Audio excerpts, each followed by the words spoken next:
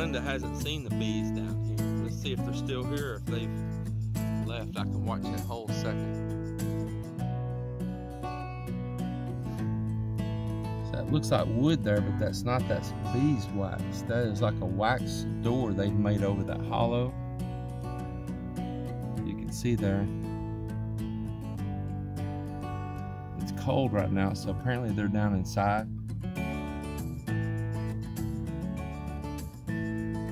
With the air being so cool today.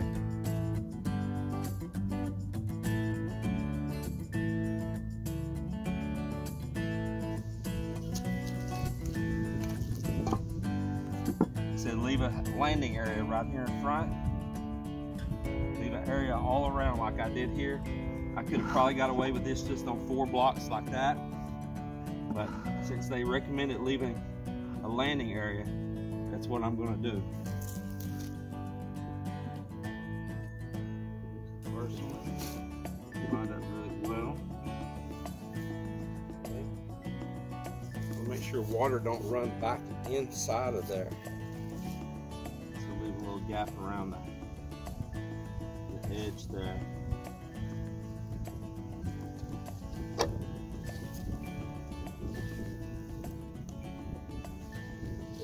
I've been really, y'all can tell I've really jumped on it. I've been excited about it. I don't want to miss the opportunity of possibly catching this swarm. This would be the queen excluder. Alright. I think they call this the super. Maybe if I have luck and you want to try it, maybe you'll have luck too.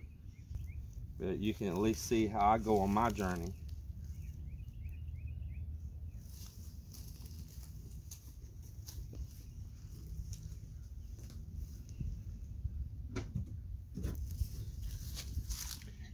I'm stacking this out here today, but doesn't mean that it's ready. There's things that I need to get and put in here probably to attract them. I've seen several different methods people have been sharing. We happen to have a subscriber that is a long time beekeeper, and it's Jim, and he is sharing some amazing information with me as well. So I'm really going to listen to him too, because he's a very like-minded person, and he's got a long life history of doing this. I wish he was here to help me, to be honest. So this is the lid. Put this on right there. Now, if I have this right, I could be wrong, but supposedly you can make another box, another tray box, whatever you want to call it, on top right here, and it look with a lid similar to this, but you can cut holes in it and turn it up, bottles with like a nectar, like you can mix up some pollen and just a little cocktail for them to feed on, and punch you some tiny little holes in the lid, turn it upside down, and you would be able to put it.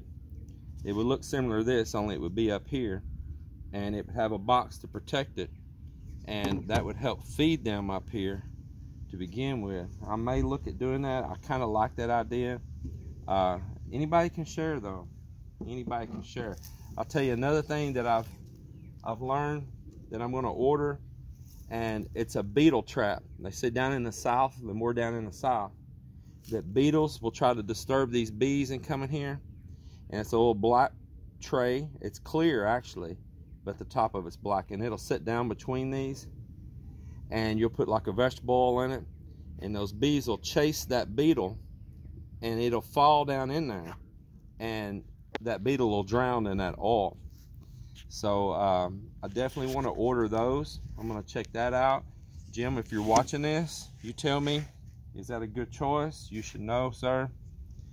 So that's the top lid as far as the inner cover, and this is the top lid.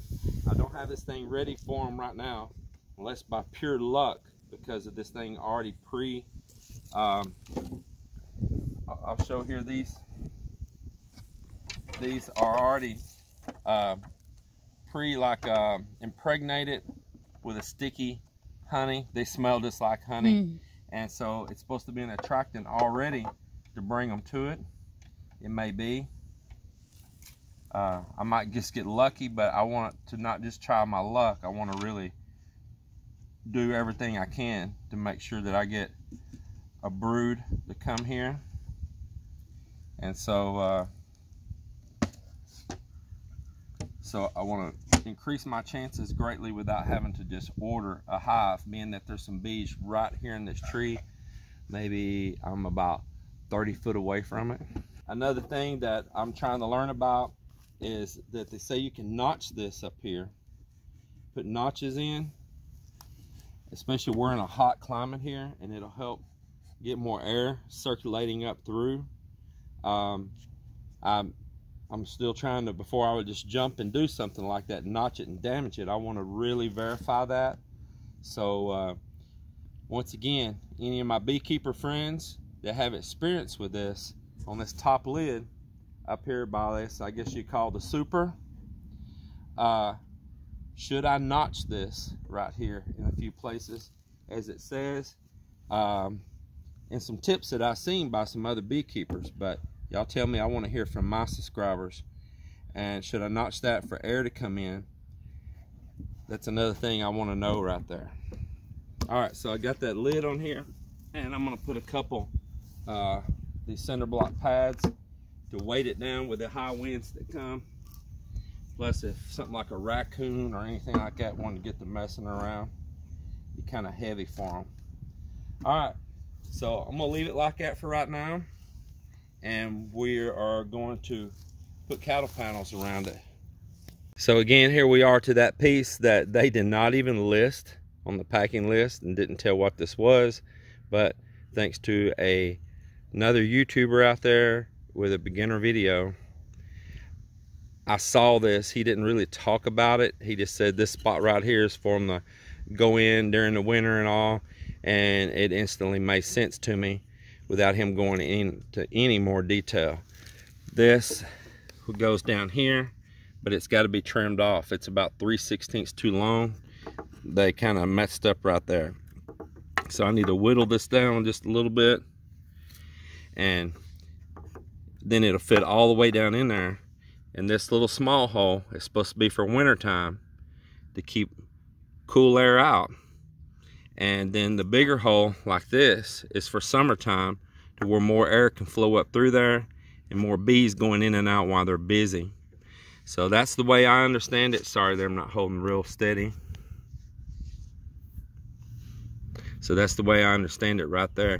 And this has no coating on it at all right now. They missed it, I guess, and they didn't finish sizing it. So I got my pocket knife with me. I'm just going to see if I can whittle it a little bit instead of going all the way back to the house to fit that.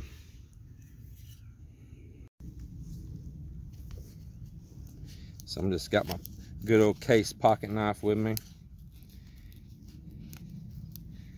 Yeah, I'm gonna just try to whittle that off. It's a nice thing having a good blade. Splintered it there just a little bit. It ain't gonna hurt nothing.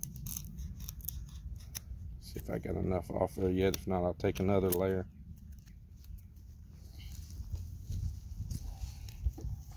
Oh, I got it perfect. Perfect. First time, I mean, not snug fit. Did a good job. I don't know. I guess you put it. I'll tell you what, I want to turn that around.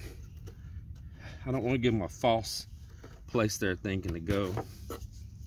I'd rather it be like this and put that. Okay, well, no, I'm still doing it wrong. This is the winter cut. So I actually had it right the first time. Yeah, the first time. Yeah, I want it like this. And I want that big hole, which should be for the rest of the year, like that right there. Now, that should be correct.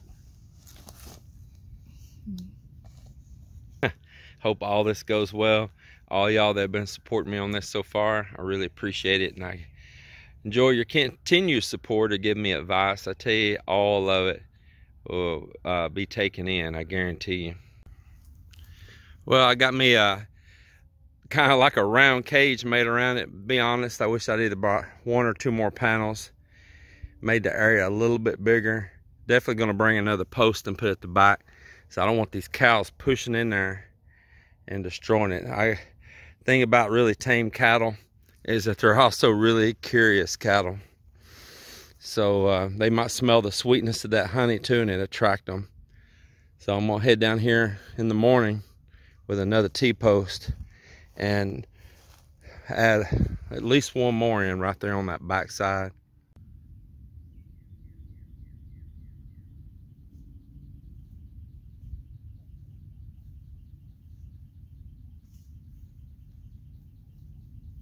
Okay, I do see them in there. Yeah, right inside those holes, I can see them in there working. Oh yeah, they are busy in there. Let's see if I can zoom.